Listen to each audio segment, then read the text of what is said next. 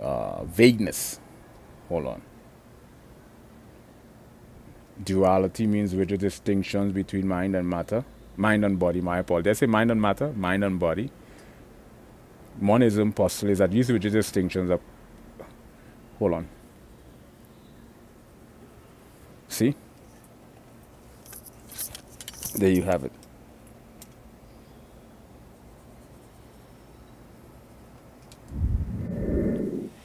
You know, life is quite an unpredictable phenomenon, if you ask me.